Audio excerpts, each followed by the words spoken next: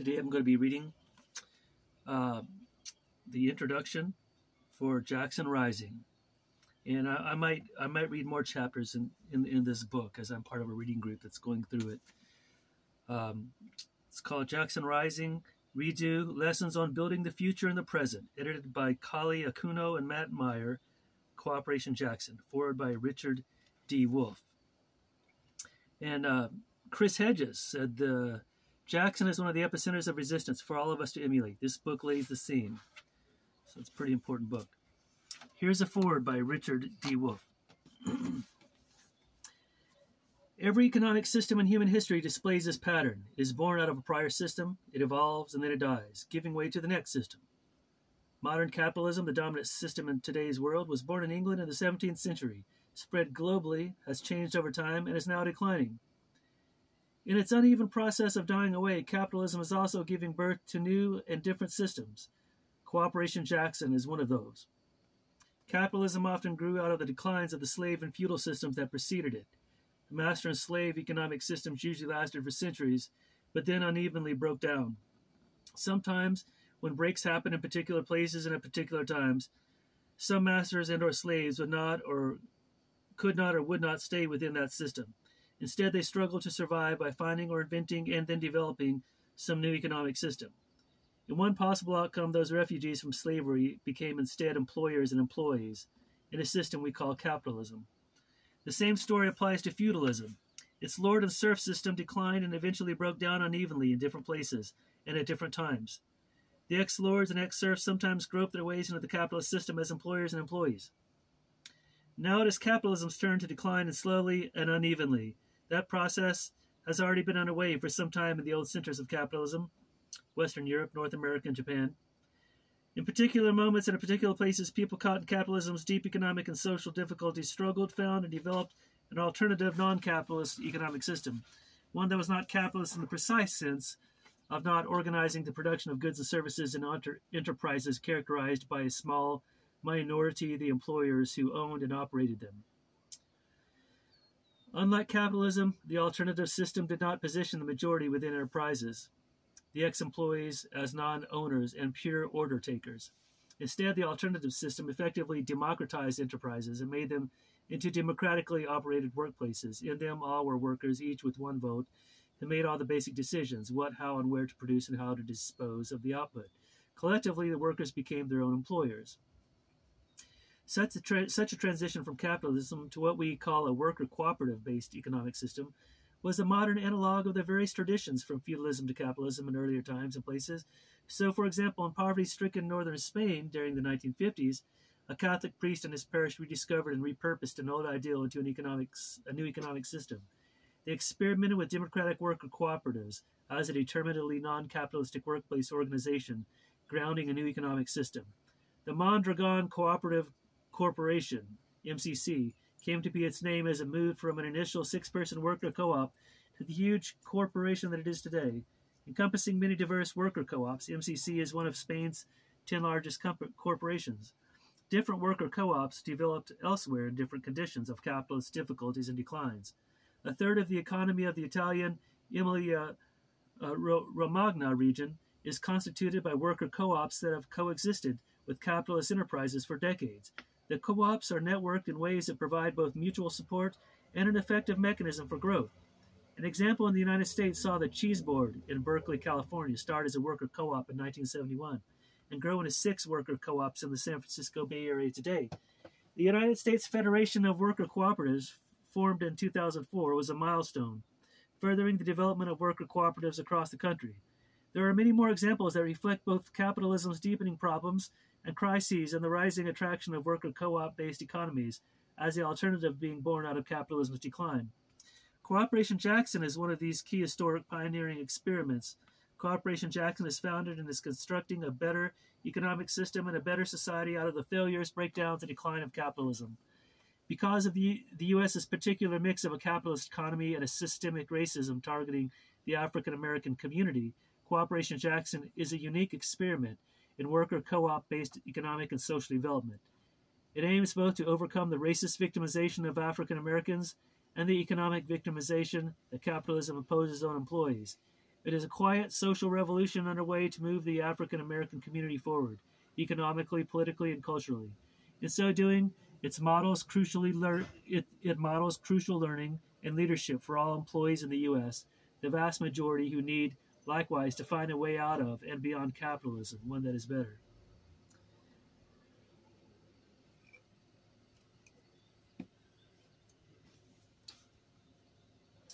2. It is understandably difficult for many living in a dying system to understand or admit what is happening. History provides us with countless examples of people denying the declines of the Greek, Roman, and British empires, and now the U.S. empire. Those past imperial systems had looked so powerful and so invincible for so long, yet all of them disintegrated and gave way.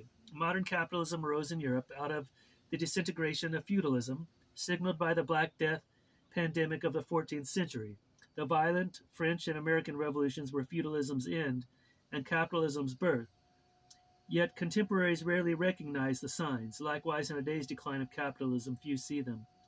The beneficiaries of ongoing systems are usually the most blind. Feudal lords thought the system would go on forever.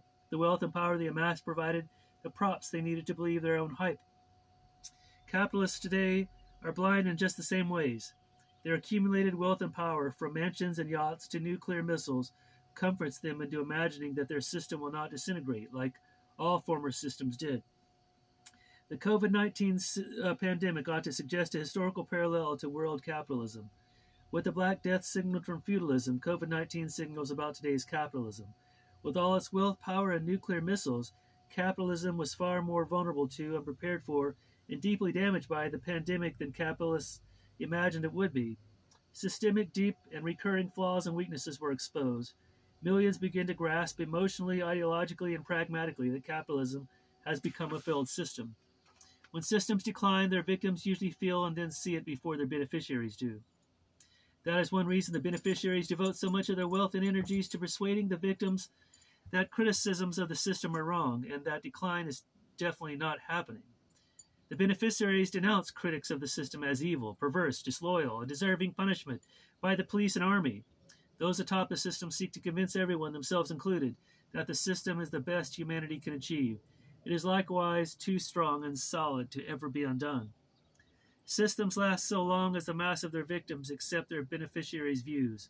When slaves, serfs, and employees stop accepting what masters, lords, and employers say about the system, decline sets in. How long the decline lasts, what particular form it takes, and what sparks its final collapse depend on the particular conditions and traditions of each decline's time and place. U.S. capitalism's decline is now well underway. Its basic economic institutions, corporations, are in greater debt than at any time in the system's history. The U.S. government owns more of that debt now than ever before. More of the purchasing power of consumers on which corporations depend, likewise, depends on the U.S. government doling out tax breaks, welfare payments, mortgage loans, guarantees, forbearance, rent moratoria, student loans, and so on. The U.S. government now imposes tariffs, bans, and sanctions on countries and corporations to shape and control world trade. Its central bank floods the economy with trillions in new money to lubricate a capitalism now on state life support. The myth of private capitalism's invincibility is smashed. Its corporations and its working class are as desperately reliant on government support as the poor are on welfare. As people see that, the inevitable question will arise. If we are all on government support, why are some so much richer than others? The government is a social institution that dispenses society's money. We should all have a say in how that is accomplished. Why should private individuals unaccountable to society make key decisions, what to produce, what technology to use, where to produce, and what to do with the output, when society as a whole makes production possible? At first, such questions arise unconsciously. The decline eventually brings them consciousness, which in turn deepens the decline. When victims of the system's decline become the system's conscious critics, the decline accelerates. Private U.S. capitalism has failed to cope with its economic problems. All capitalisms have for centuries experienced downturns, crashes, recessions, depression, bursts, etc., on average every 4 to 7 years. The U.S. had the dot-com crash in 2000, the subprime mortgage crash in 2008, and the COVID-19 crash in 2020. 3 crashes in 20 years. Each crash was worse than the one before. More workers unemployed, more businesses reduced or destroyed, more public budgets and services undermined. The latest crash began in February 2020, before the pandemic hit. No real solution to capitalism's instability and its immense social cost has been found. As we go through this latest one, more and more of us see the systemic problem. U.S. capitalism has failed to correct its ever-deepening inequality of income, wealth, and power. Even during the COVID-19 pandemic, a crisis we all had to get through together, quote unquote, the richest got much richer, while over 50 million U.S. citizens filed unemployment compensation claims. I've been waiting for mine for 6 months now. The inequalities that helped bring about the three crashes of this new century were worsened by those crashes. The problem is the system. U.S. capitalism's economic failures are now reigniting its long accumulated social failures. Chief among these are the systemic racism, sexism, and ecological destruction that have characterized U.S. capitalism from its beginnings. It is becoming ever harder to deflect oppositions to them, to deny or rationalize them, or to postpone solutions. Capitalism's decline also expands majority sympathies for real solutions to those social failures. The critics of capitalism are growing in number, in organization, and in self-confidence. These are all effects as well as signs of system decline. Opposition to capitalism as a system is slowly but steadily displacing the Cold War fetish of thinking only piecemeal reforms are needed or possible, itself an ideological concession to capitalism. Equally important, the critics of capitalism are finding ways to engage and share with the system's victims. The victims can and do develop the critics' understanding and vice versa. Their growing alliance both reflects and deepens capitalism's decline. Part 3. Regarding the birth of a new or next system from the decline of the old, what comes after capitalism? To answer that question underlines the enormous importance of Cooperation Jackson today, its achievements, and its promise. Cooperation Jackson is one birth of the next system within a declining capitalism. It gives not only hope for capitalism's victims and critics, it also provides an intense social laboratory for everyone, participants and observers, to learn what to do and what to avoid in making such births successful. Of course, capitalism always had from its beginning victims and critics, but during the system's long ascendancy in replacing feudalism, slavery, and other prior systems, victims and critics were successfully suppressed, deflected, or absorbed. This was true both in capitalism's early years and in its later, more recent times. The most important tradition of criticism and opposition has proven to be socialism. First, socialists were the dominant movements of critical opposition within national capitalisms and even of opposition to capitalism internationally. After the short-lived Paris Commune of 1871, when many crucial lessons were learned, socialists in the Soviet Revolution of 1917 began a several-decade-long experiment birthing a new post-capitalist system as they understood it. Beside the Soviet Union, those experiments included many Eastern European nations, the People's Republic of China, Cuba, Vietnam, and others. Like the earlier Paris Commune, those experiments also yielded crucial lessons, and Cooperation Jackson's program learned them. That is one important reason why it can counter declining capitalism and escape from its repeated failures to bring genuine economic development to the Jackson, Mississippi area. Thus, Cooperation Jackson builds its economic development strategy around raising the economic, political, and cultural level of life for the whole of society. It does not prioritize an employer minority as capitalist development projects do. Likewise, Cooperation Jackson is determined not to repeat or allow the statism of the early socialist experiments. Cooperation Jackson is relentlessly democratic. Its economic basis is not enterprises divided into employers and employees, the capitalist model. The economic basis for Cooperation Jackson is the worker cooperative, the deliberately democratized enterprise. For Cooperation Jackson, the democratized enterprise, the worker co-op, becomes the economic partner for democratized politics and culture. The point is to mobilize democratic participation across the entire community. Where the socialist experiments over the last century focused on government, the ownership of property and means of production, social versus private, the means of distributing resources and products, market versus planning, Cooperation Jackson concentrates elsewhere. The social relations of production inside the enterprise become one key focus.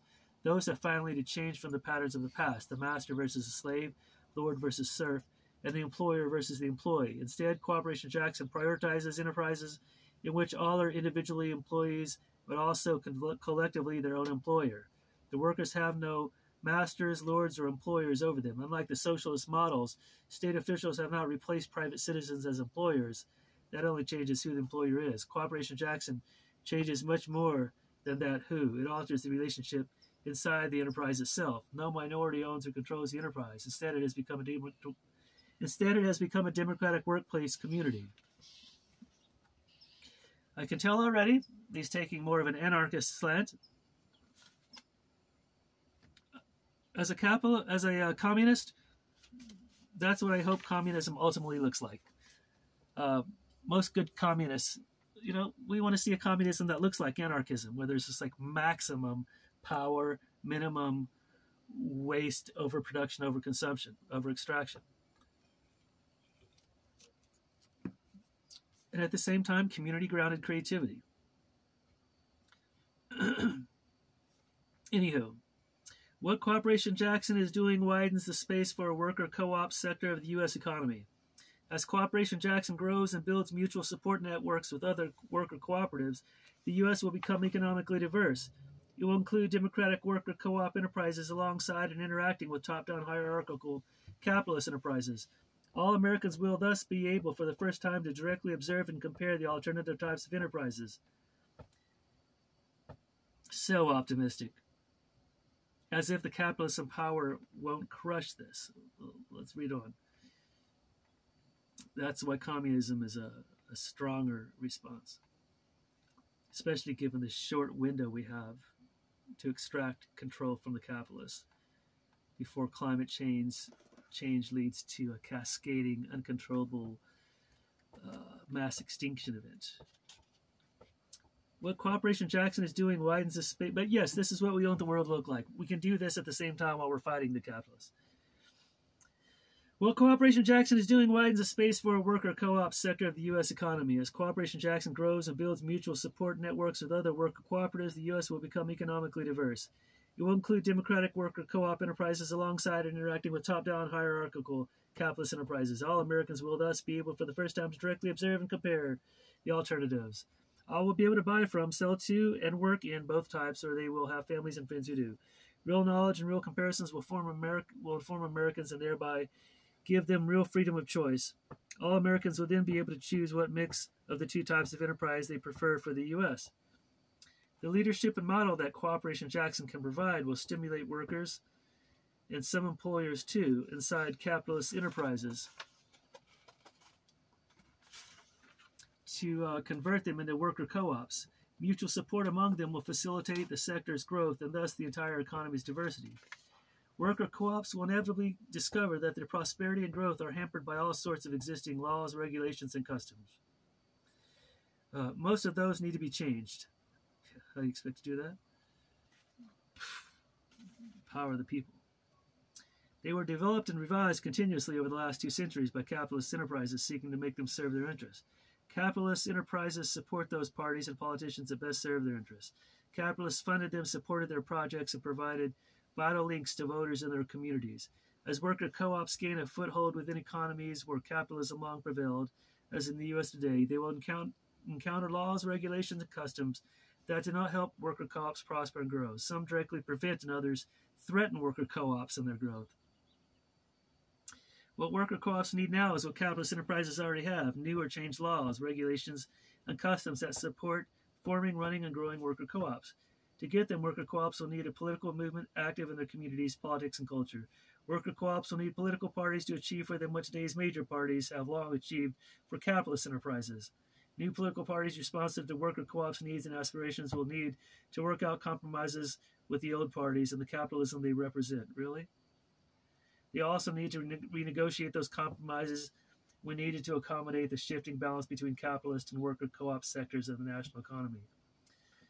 Cooperation Jackson represents a bold, courageous commitment to not be taken down with capitalism's decline, to not resign a community's hopes and dreams to poverty and hopelessness. Cooperation Jackson dares to build an altogether different and far better system than what the capitalist U.S. offers and has always offered. That is what the people of Jackson need. It is also what so many other Americans need. It is an honor for me to write this introduction to a book devoted to one of our best hopes today for new and better post-capitalism and the genuine economic and social development it can bring. As a Maoist, I do think it's worth doing what they're doing and how they're phrasing things in the most basic terms of their material conditions. And that's one of the things that Mao actually emphasized. Okay, introduction. Building economic democracy to construct eco-socialism from below. This introduction is by Kali Akuno and Sakajawiya Saki Hall.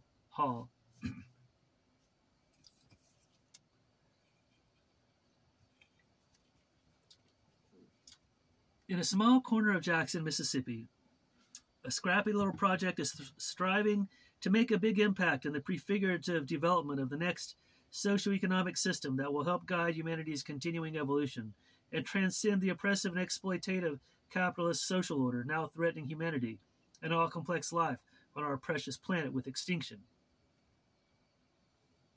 Okay. I like how they start by just saying it.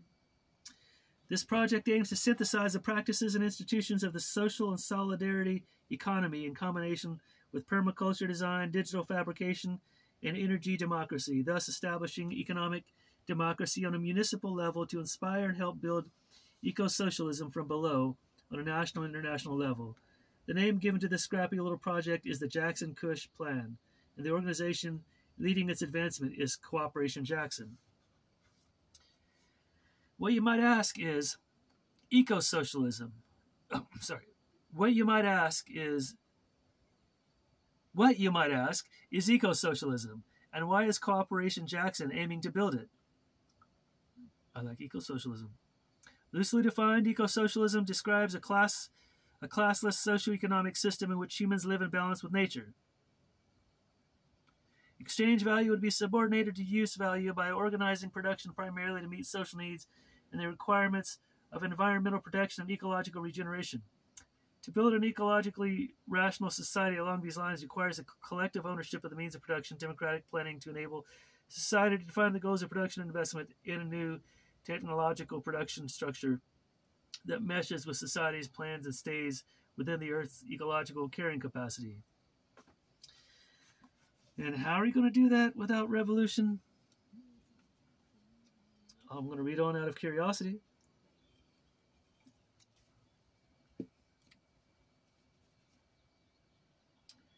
To build an ecologically rational society along these lines requires a collective ownership of the means of production, democratic planning to enable society to define the goals of production, investment, and a new technological production structure that meshes the society's plans and stays within the Earth's ecological carrying capacity. To say it once again. In turn, building such a democratic culture necessitates the transformation of social relations, particularly those of production and reproduction, through deliberate and intentional struggles to eliminate white supremacy, settler colonialism, imperialism, patriarchy, heterosexism, speciesism, and all systems of domination, oppression, hierarchy, extraction, and exploitation. There it is. All right. However, before we get to eco-socialism and the overarching challenge ahead, we must first establish concrete examples of economic democracy.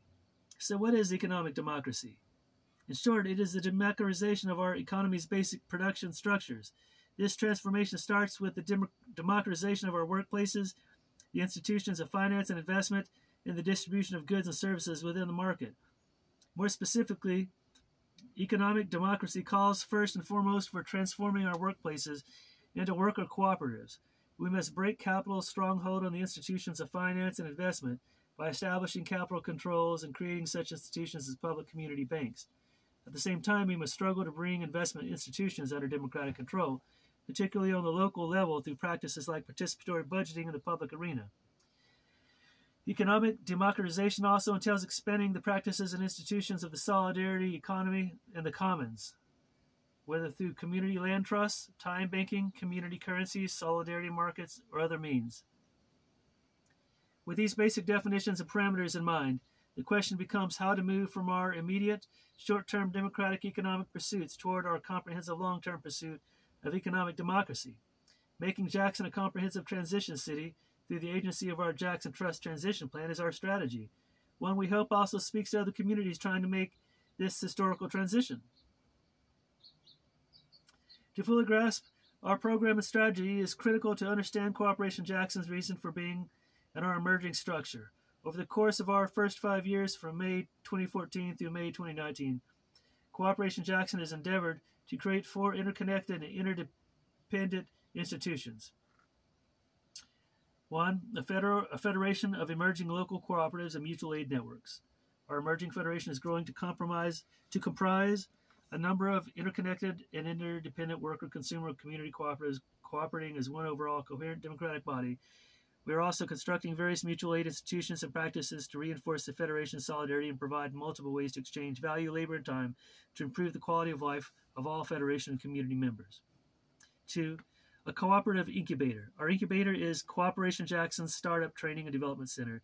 The incubator aids new cooperatives with basic training, feasibility studies, business plan development, financing, training, and democratic management, and more. 3. A cooperative school and training center. We are currently aiming to open our economic democracy school in 2022. Our aim is to ensure that Cooperation Jackson serves as a center of social transformation by continually broadening the social consciousness of all its cooperators and enhancing their skills, abilities, and overall capacities to act as conscious actors and improving their social context and environment. 4.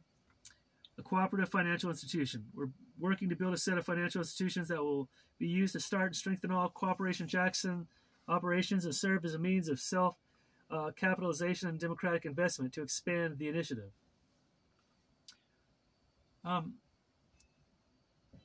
These all seem to have been elements within the Black Panther 10-point program that was also adopted by the White Panthers in Uptown Chicago when they were trying to do similar things in the late 60s. All of Cooperation Jackson's programs and strategy are presently executed through 5 intentionally interlocked, interdependent local points, including various campaign initiatives, projects, and programs. These include the development of self-managed green worker cooperatives and an extensive network of mutual aid and social solidarity programs, organizations, institutions such as Community Land Trust. This programmatic approach is translated into transformative policy aimed at making democracy a solidarity city. 2. The development of an eco-village, community and energy production and sustainable methodologies and technologies of production and ecologically regenerative processes and institutions. This programmatic approach is translated into transformative policy aimed at making Jackson a sustainable city. So, the first one was Solidarity City. The second one is Sustainable City. Oh, and the third is Fab City. I'll read that. The development of a network 3D print factories that anchor community production cooperatives and institutions. This programmatic approach is translated into transformative policy aimed at making Jackson a Fab City, or digital fabrication laboratory city. I guess the people are... the next one is a worker city. The development of an all-embracing, class-oriented union cooperative to build genuine worker power from the ground up in Jackson. This programmatic approach is translated into transformative policy aimed at making Jackson a worker city. And then Human Rights City. The development of a Human Rights Institute to craft a human rights charter and commissions for Jackson. This programmatic approach is translated into transformative policy aimed at making Jackson a human rights city. The transformative policy components attached to each of the focal points are critical since none of the system change processes described here can be sustained in a non-revolutionary context unless the state supports and reinforces them. Such support means providing legal justification, incentives, and resource allocation to various initiatives. It also entails aggressive monitoring and enforcement from municipal government in response to strong social movements and civilian institutions that pressure government. All these transformative policy components are fundamentally articulations of non-reformist reforms. The notion of non-reformist reforms was formulated by the French socialist André Gorz in the 1960s. Gorz posed the formulation to bridge short-term engagements for social justice in everyday life with a longer-term vision for an anti-capitalist world. Gorz's formulation centers on struggling for demands and reforms that improve conditions in people's immediate lives while subverting the logic of the capitalist system, upending its social relations and diluting its strength. Non-reformist reforms seek to create new logic, new relations, and new imperatives that create a new equilibrium and balance of forces to weaken capitalism enable the development of an anti-capitalist alternative. This aim is exactly what Cooperation Jackson's transformative policy components seek to accomplish. The next section is entitled Green Worker Cooperatives, Mutual Aid Network, and Solidarity Economy Institutions. No one practice or form associated with the solidarity economy alone can transform the capitalist economy and build economic democracy as a transitional alternative. In our view, we must develop and employ several complementary and reinforcing practices and forms of solidarity economics at once to subvert the dynamics of the capitalist system, its logic, and its imperatives. Accordingly, Cooperation Jackson is currently building or aiming to build these complementary solidarity institutions and practices. For one, community land trusts. A community land trust is a democratic nonprofit corporation that stewards and develops land and other community assets on behalf of a community. Cooperation Jackson's primary objective is developing this institution is to acquire and decommodify as much land as possible in Jackson to take it off of the capitalist market. Number 2, community saving, lending, and investing. This practice includes community-controlled financial institutions ranging from lending circles to credit unions. We are creating new grassroots funds in our community and supporting several existing ones. The need is to create our own finance capacity, given that few traditional financial institutions will lend to poor Black people with little, no, or bad credit.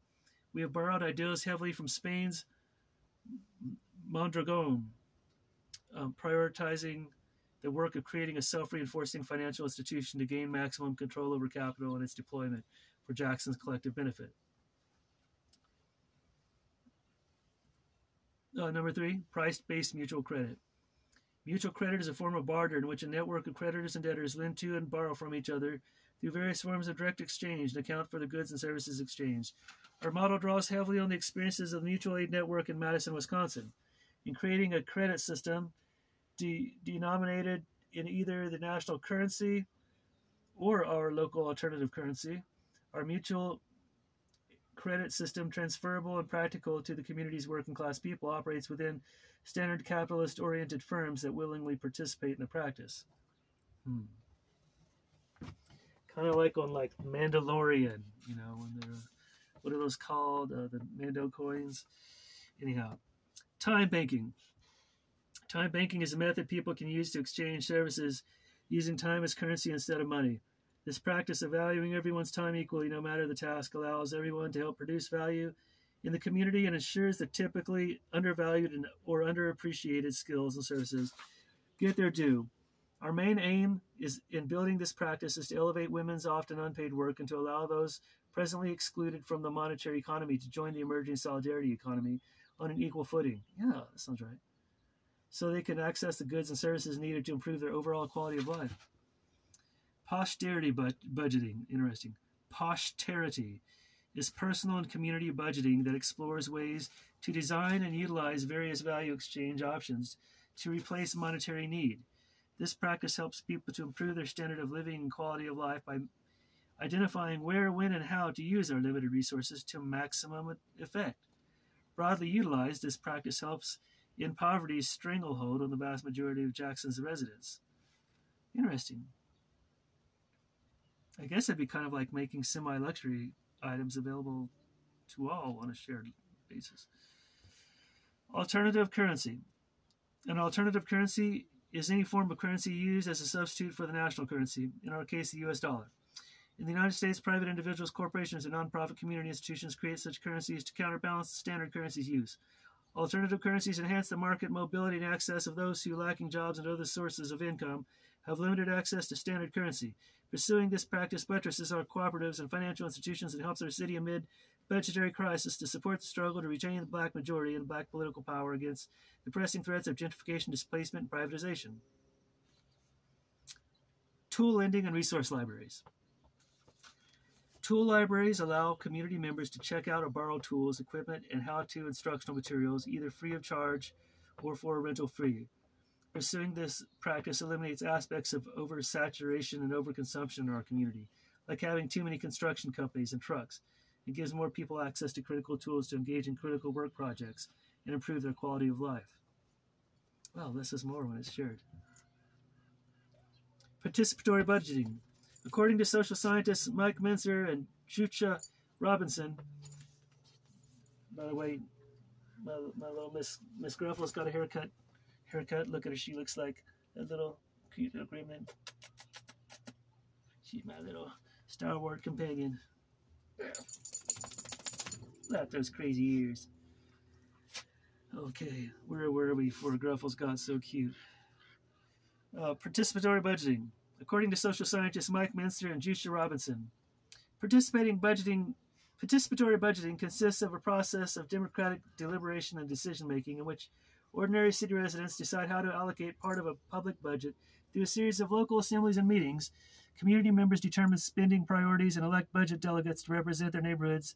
Budget delegates transform community priorities into concrete project proposals. Public employees facilitate and provide technical assistance. Community members vote on which projects to fund, and the public authority implements the projects. When citizens direct municipal budgets and set investment priorities, documented benefits include more equitable public spending, higher quality of life, increased satisfaction of basic needs, greater government transparency and accountability, increased levels of public participation, especially by marginalized residents, and democratic and citizenship learning. In Jackson, we are developing this practice to humanize governance and to institutionalize equity processes through governance. It sounds a lot like the stuff that the Black Panthers and the White Panthers did in uptown Chicago when they were creating people's programs. A lot of people think the Black Panthers are all about fighting and shooting, but defense is only like a small part of this larger picture in creating a post-capitalist society. And programs for survival for the people pending revolution is the phrase you heard more than anything at their meeting. These folks care about their people. Next bullet point on this was community energy production. Community energy is the cooperatively owned and democratically managed production and distribution of energy from such renewable sources as sunlight, wind, geothermal, and biophotovoltaic, which produce energy directly from plants. Renewable energy can be used for direct consumption and production, or can be exchanged on the public energy utility grid for compensation or a financial return to the community. In Jackson, we're developing this practice to reduce our community's carbon footprint, to contribute concretely to the development of sustainable energy systems, and to create energy self-reliance and self-determination in our community. All right, those are the bullet points.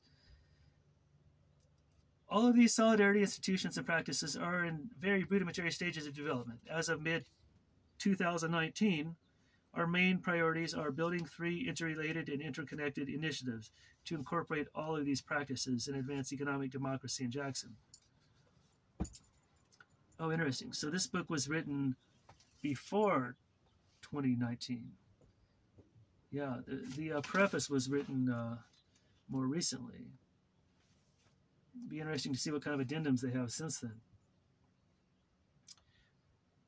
First is expanding our community production cooperative, our light manufacturing, digital fabrication factory, and educational center. Second, creating a model of off-grid sustainable housing, the Ewing Street Eco Village pilot project. Third is laboring through People's Grocery and Food Security Complex to end food apartheid in our community and boost food security in West Jackson. Hard work and ambitions aside, this work to construct economic democracy in Jackson is at best a small step toward an eco-socialist future. Reaching that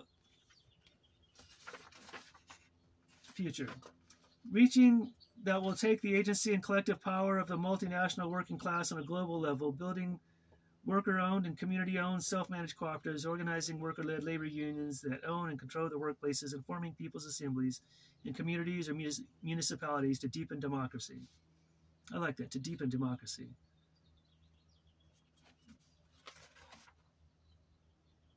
Or as my comrades that are stuck in the neo-confederacy like to say, a third reconstruction. Let's see. Part of this larger problem must be a plan to reduce the production and consumption of various consumer goods. The program should also eliminate the planned obsolescence built into the life cycle of all modern consumer products, from cars to cell phones, a practice that enriches corporations and drives resource extraction. This larger program must also expand the production of public goods and services held in common, ending the false scarcities that capitalism produces. Designing cities around mass transit could reduce the need for individual cars. Collective urban farms and edible lawns could ensure greater local food sovereignty while drastically reducing emissions for food, transport, and storage.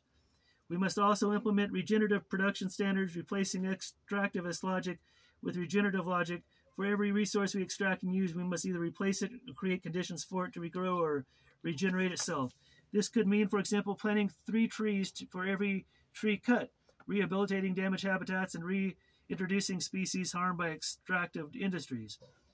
Given the capitalist system's expansive drive, restoring Earth's natural habitats will be no small feat. In practice, restoration will involve regenerating our soils, massive reforestation, and ocean cleaning projects. The transition to waste-free methods of production, distribution, consumption, and recycling must be front and center in any program of constructing eco-socialism. This shift will be easier if accompanied by local material sourcing, local production, localized supply, and value chains. We must ramp up recycling, reuse, and composting while reducing downstream waste in landfills and incinerators, both of which release greenhouse gases. We need comprehensive zero waste and recycling processes for all non-perishable products, and producers must bear primary responsibility for compliance. One option is requiring corporations to invest in the production of fully recyclable or reusable products and to fully internalize the costs of including disposable components, say plastic or cardboard wrappings, rather than passing them on to consumers and the public. Some new production methods will require new technology. We need massive public funding for open source research into the development of carbon neutral production techniques for the industrial and consumer goods needed to ensure a high quality of life for billions of people. Several young technologies are headed in the right direction. For instance, digital fabrication, in which computers direct production, allows for decentralized manufacturing and uses far less material than traditional processes.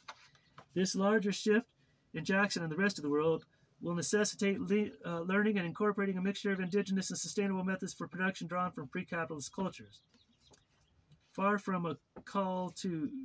Wouldn't it be cool, though, if the plastic they used in these 3D printers was plant-based and like 100% recyclable, so like nothing was ever wasted? You just throw it back in and shape it like something else? I don't know.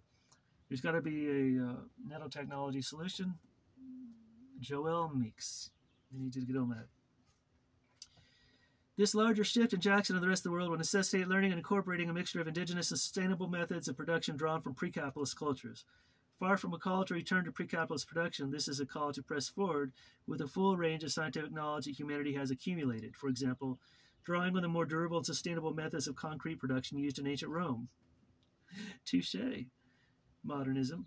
Or an ecologically sound food cultivation methods from the Incas and Aztecs. To stop runaway climate change and save the species and habitats that can still be saved, we must now fully open our imaginations and dig deep into the reservoirs of our accumulated knowledge to enact comprehensive systems change over the next 10 to 15 years. Given the tremendous obstacles our ancestors have overcome over the past 200,000 years, from extreme ice ages through supervolcanic eruptions into the genocidal spreads of global capitalism, we know we have the capacity to cope and flourish. But will we develop a necessary will? An organization? Cooperation Jackson believes we can and must, and we are working as hard as we can to play our part in our small little corner of this precious earth. Well, right there in the heart of the Confederacy. All right. That was the introduction.